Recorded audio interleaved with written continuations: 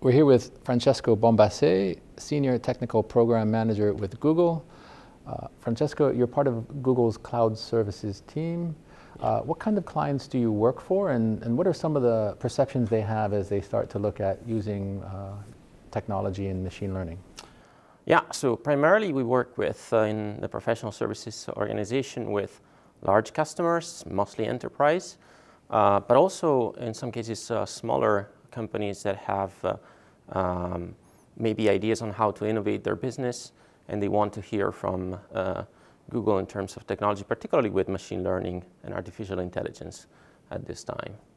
And what are some of the key considerations they have when they are thinking about adopting AI and machine learning technology? Yeah, I guess there are typically two things. One is right now, and definitely Google is partially responsible for this, there's a lot of hype around machine learning and artificial intelligence.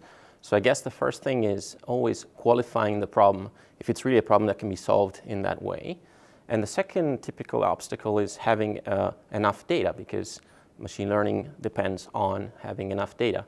And sometimes we have to help finding out if that's the case, and if that's the case, also preparing that data and making sure it's usable. Okay, so you've touched on data. What are some of the other key challenges someone might face, a company might face when adopting these technologies, and how do you help overcome them?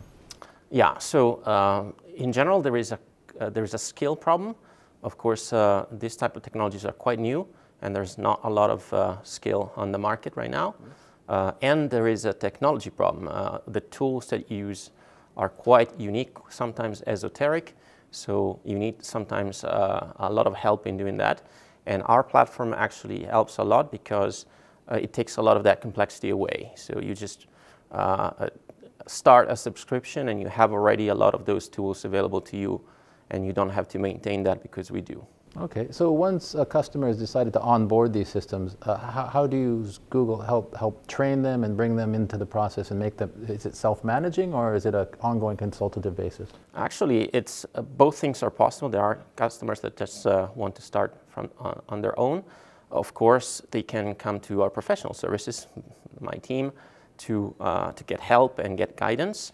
And in some cases, we also have external partners that are specialized in particular industries or verticals that also help. Excellent. Well, thank you very much. Thank you.